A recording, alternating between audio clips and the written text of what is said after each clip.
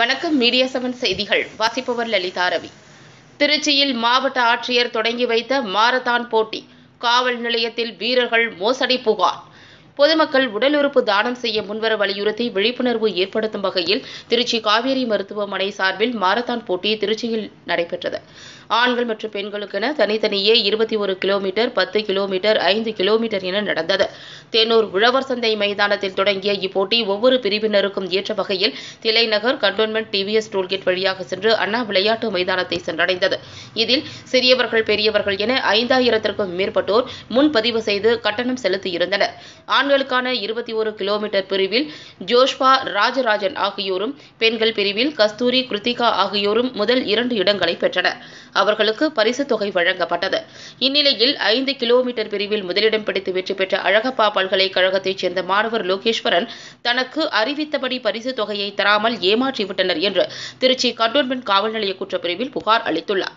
Marathon போட்டியில் பங்கேற்கும் மாணவர்களிடம் நுழைவுக் கட்டணமாக 250 ரூபாய் முதல் 600 ரூபாய் வரை வசூல் செய்துள்ளனர். ஆனால் 5 கிலோமீட்டர் பிரிவில் வெற்றி பெற்ற தங்களுக்கு அறிவித்த பரிசுத் தொகையை மருத்துவமனை நிர்வாகம் தராமல் ஏமாற்றிவிட்டது என வீரர்கள் தங்களது புகாரில் தெரிவித்துள்ளனர். இது தொடர்பாக மாணவர்கள் செய்தியாளர்களுக்கு அளித்த பேட்டியில், விழிப்புணர்வு மாரத்தான் என கூறி மாரத்தானில் கலந்து கொள்பவர்களிடம் பணத்தை பறிக்கும் வேலை தற்போது திருச்சியில் நடந்து வருகிறது. இச்செயல் உடனடியாக தடுத்து நிறுத்தப்பட வேண்டும். விழிப்புணர்வு மாரத்தான் என்றால் பணம் வாங்காமல் இலவசமாக நடத்த வேண்டும். இல்லையென்றால் முறையாக பரிசுத் தொகையை அளிக்க வேண்டும். விளையாட்டு வீரர்களையும் விளையாட்டையும் ஏமாற்றி பணம் சம்பாதிப்பதை தடுக்க வேண்டும் என்றும் ஒரு விளையாட்டு வீரராக இந்த கோரிக்கையை முன்வைப்பதாகவும் கூறினர்.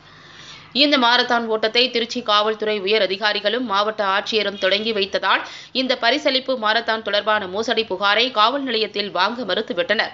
மேலும் மாணவர்கள் கண்டோன்மெண்ட் சட்டம் ஒழுங்கு காவல் நிலையத்தில் புகார் அளிக்க சென்றபோது அவர்களை போலீசார் தடுத்து நிறுத்தியதுடன் அங்கு செய்தி சேகரிக்க சென்றிருந்த செய்தியாளர்களிடமும் வாக்குவாதத்தில் ஈடுபட்டனர்.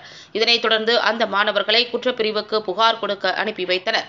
பின்னர் மாணவர்கள் குற்றப்பிரிவு ஆய்வாளரிடம் புகார் அளித்தனர். புகாரை பெற்றுக்கொண்ட ஆய்வாளர் உரிய நடவடிக்கை எடுக்கப்படும் என உறுதி அளித்துள்ளார்.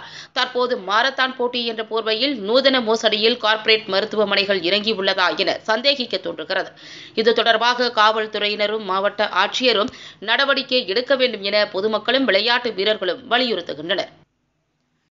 நிகழ்வு செய்திகளை உடனுக்குடன் தெரிந்து கொள்ள மீடியா 7